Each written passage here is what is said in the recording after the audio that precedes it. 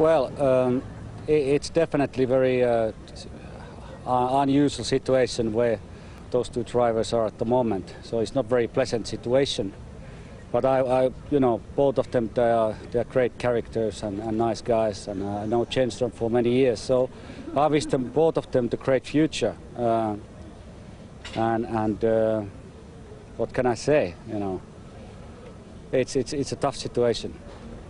Does Jenson, whatever way it goes, how do you see his future in F1? You're really asking me a question all the time. I don't, both of them are, Jenson is the world champion. He has done a great career. He has plenty of fans in England, Scotland, all over the place in the world, and he's a great character. And Kevin is the young